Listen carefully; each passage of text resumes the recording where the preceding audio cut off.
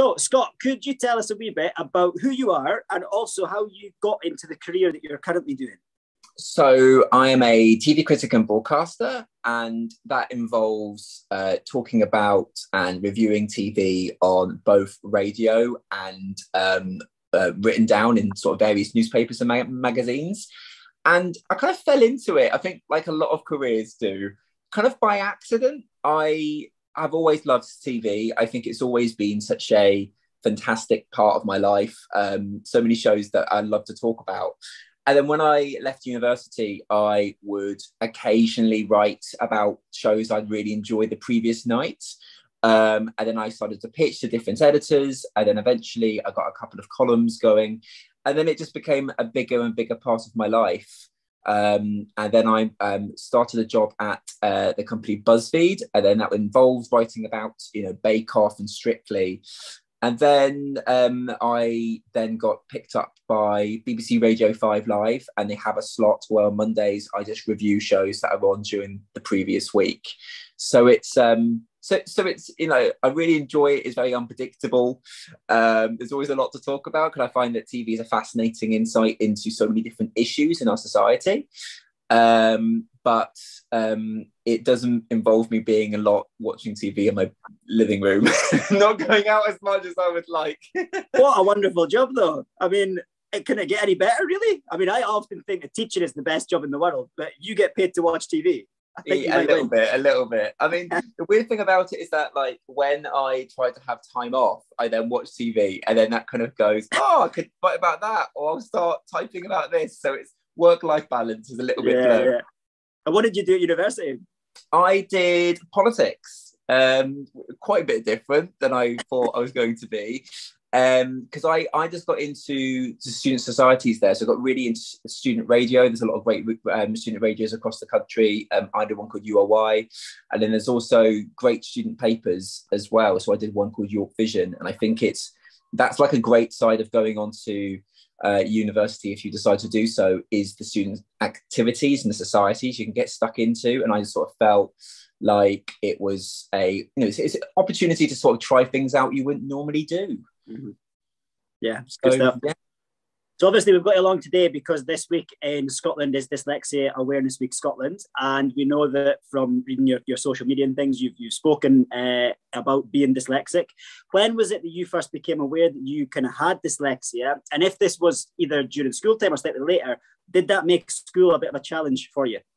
Yes, it did. I mean, I found out that I was dyslexic at the age of 20, and it made me aware when I was told that I had issues all throughout my education. It's like all of it made sense all of a sudden. Mm-hmm. So basically, I have always been, every person who is dyslexic has dyslexia in a different way. Like, and there's no sort of exact way to be dyslexic, if that makes sense. So essentially, I have always been quite good at spelling. My spelling has normally been actually, quite good. I can read okay, my sentence structure is okay, but the difficulty that I've had is expressing myself in writing. It's been really hard. And also with reading, I can read maybe a few pages, but if I get to a chapter of a book, for example, at the end of that chapter, I cannot remember what I've just read.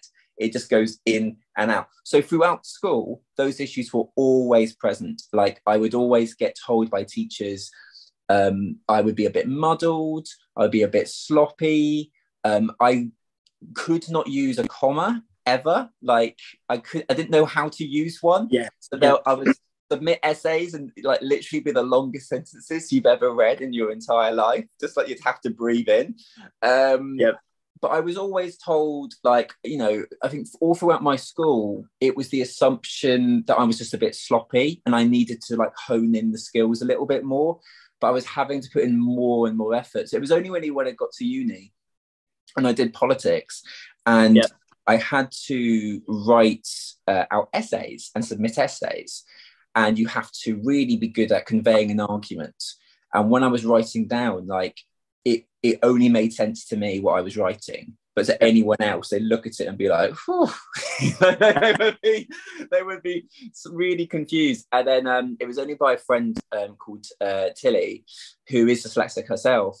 She had one look at my essay and went, "Oh wow, you need to go and actually get tested and be told." And then immediately, they said that every dyslexic's different, but I'm kind of in the middle. So there's there's people who are less dyslexic who might not even know that they are dyslexic, and then there are people who are more severely. So I'm sort of quite in the middle, and just being told that was a real comfort. Because I think people think that when you get told, it's like, oh my word, but actually nothing's changed. It just makes you much more aware of what you've had before. And from that moment, I could definitely feel that kind of the wind was in my sails, because it was like, oh, this is completely normal. Like it wasn't.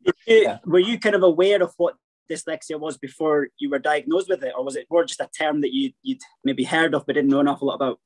Oh, I didn't know that much about it, really. I think my friend being dyslexic and really telling me about how it had affected her gave me quite a lot of knowledge. But I was in the same assumptions as everyone else. I thought to be dyslexic meant that you aren't able to spell well, or you need to have like a special type of paper that allows you to see letters. Or that you are not able to read that much. And of course, there are many dyslexic people who cannot do those things. Conversely, there are many people who can. And I think what I find so fascinating is speaking to people who are also dyslexic, who experience different difficulties when it comes to language or expressing themselves. But also conversely, how many people are so brilliant with their dyslexia. So, for example, I know so many great radio broadcasters who are able to succinctly make a great argument, but they don't read, because the way that they absorb information, they're great at hearing things, and the moment they hear some info, they lock it in their memory. And then there are a lot of other people who are like phenomenal photographers or sort of problem solvers, because they're able to use maps well, and the visual skills are top notch, but they can't write. So it's like, this is the thing. I'm a bit of an optimist, where I say that if you do have dyslexia, it might mean that you are limited in some ways. So you find some things a bit more of a struggle. But I also think conversely, you have skills that other people just cannot do, and that you actually are better than quite a lot of people. And it's having somebody tell you, because the big changing point for me, somebody saying, okay, Scott, because you get an assessment after you get told you're dyslexia. Somebody saying, these are the things you're not good at, and these are the things you're good at, was like, okay, I'll just ignore the things I'm rubbish at and focus on the things.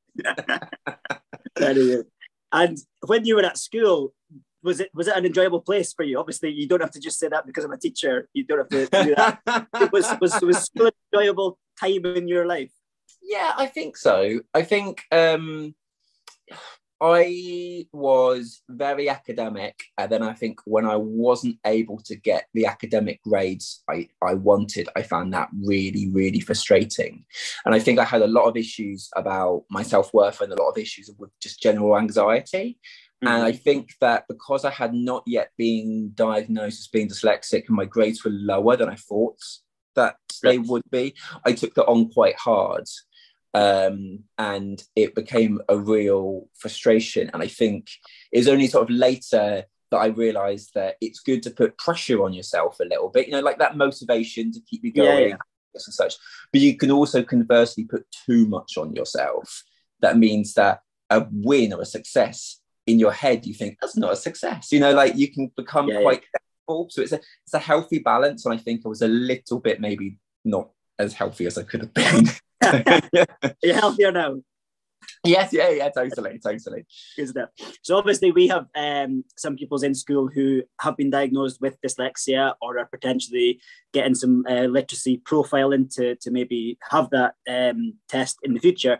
Have you got any advice for any of our pupils who either have or potentially will have in the future a diagnosis of dyslexia, that you'd maybe have some advice to give them? Yeah, certainly. I would say, like, first things first, I think you can still do what you want to do in life if you have dyslexia, or if you later find out that you're dyslexia. I think there can be such an assumption that you can't do the things you want to do because you might not be able to write as well as other people, or you might find it a struggle. But I've been actually pleasantly surprised by how many people understand the challenges you might be facing and are willing to help. So, for example, I write. Sometimes my writing style can get a bit muddled. Sometimes I make mistakes. Sometimes things aren't easily expressed.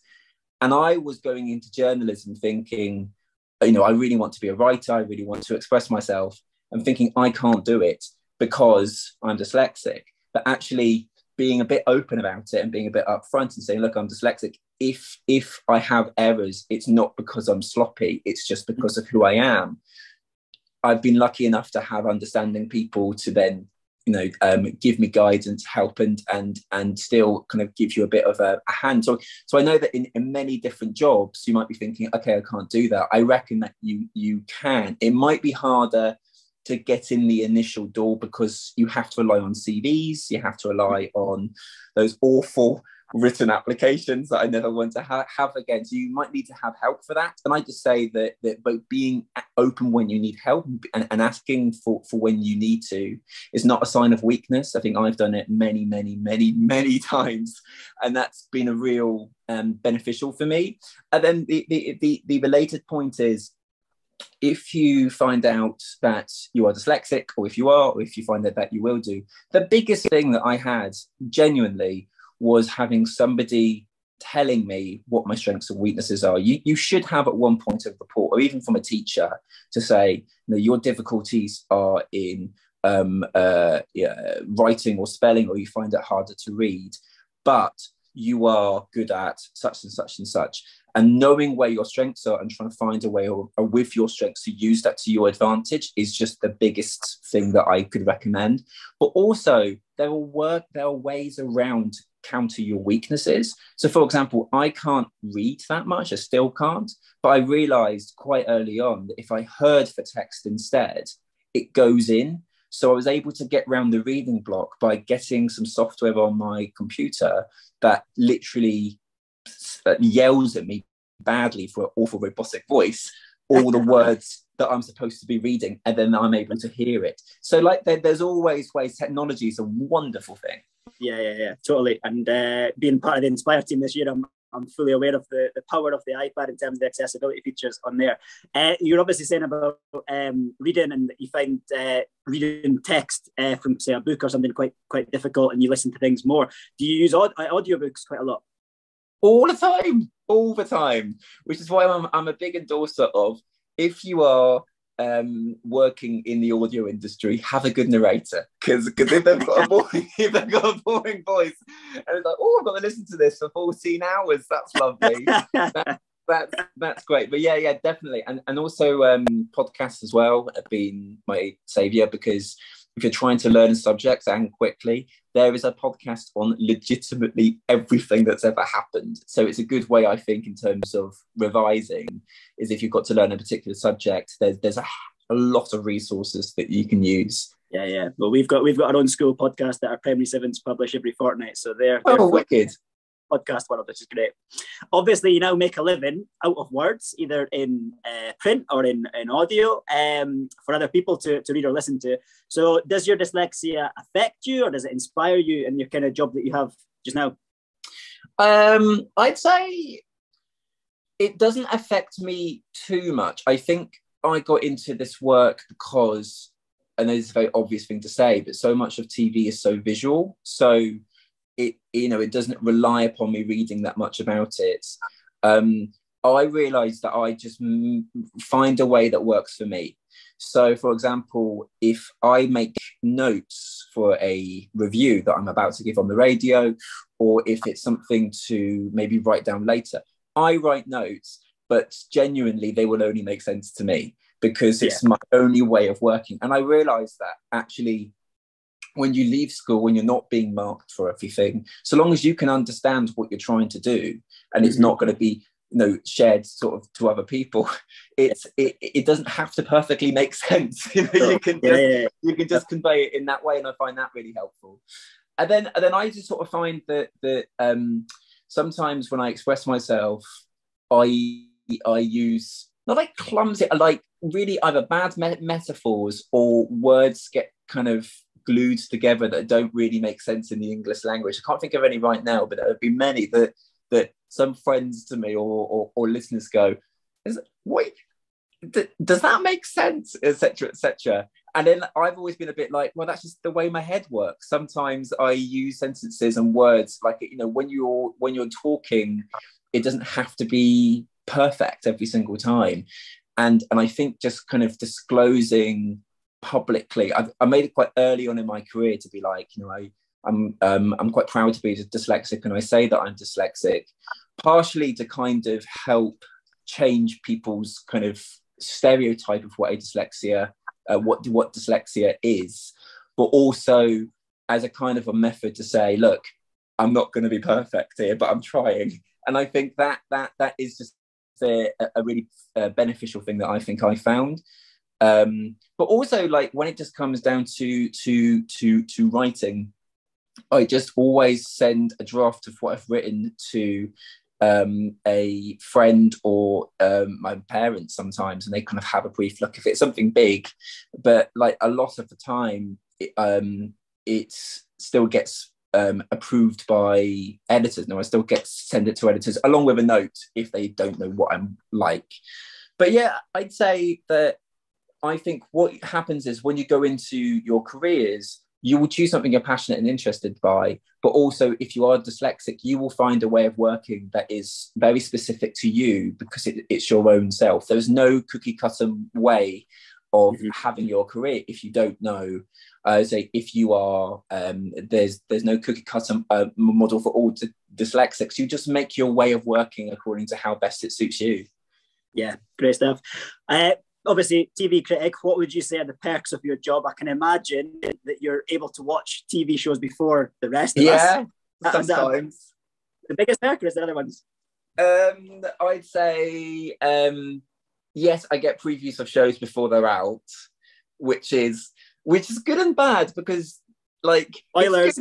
Well, yeah, but also because you just see this show that everyone's excited by, and then you watch it, and then you're like, yeah, I've watched it. And you can't tell anybody about it because everyone will get annoyed if you say, well, that person dies. But that person, you have to then say, like, then say stum. There were quite a lot of previews as well, where there's no celebrities if there's a big screening of a show with an actor on. And then there's a press conference afterwards. And all I want to be like is kind of put my hand up and yell, like, look, you're great, we love you. But then I go, no, actually, I'm working. I have to come up with a question. Like, that's not a story. Yeah, like, me going me saying you're great is not going to get me a good headline. So I think sometimes you have to be like, I'm a professional. I know what I'm doing. When actually the little kid inside me is still really excited. I think those are the two perks. Very good. I know you do the Bake Off live blog in The Guardian. How far ahead are you with Bake Off? Obviously, you can't tell us about it, but how many weeks ahead are you? No. I'm actually up to date with that one. So it's Michael. Yeah. Okay. No. It's Michael and I at the same time, and it's great. It's pure panic when we put that together because it's going out live. Lovely stuff. Right, I don't want to take up too much more of your time, Scott. You've been fantastic this morning. Just to finish off with something a bit fun, what is your current favourite TV show? And when you were in primary school, what were your favourite show or shows back then? Oh, I'd say starting when I was younger, I loved The Demon Headmaster. I know they've brought it back, but like getting completely and utterly traumatized, I think is like a vital step in being someone young watching TV. And for me, that was the show. And then probably now, like, I'm really into crime dramas and police dramas. And there's one called Show Trial on BBC One at the moment that I've really been enjoying. There's a few other shows that I want a bit later, like Succession, that I might not recommend your people to watch just yet. Don't watch it.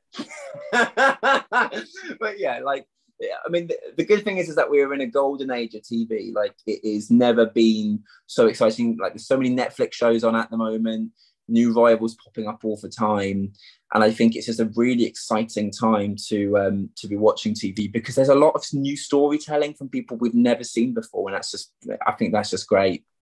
Excellent. Thank you so much for your time, Scott. We'll finish there. We'll have a big round of applause from our Tweetback pupils who are watching this, and we'll say thank you so much for your time. Thank you so much. Thank you for having me along. It's been lovely. Thank you.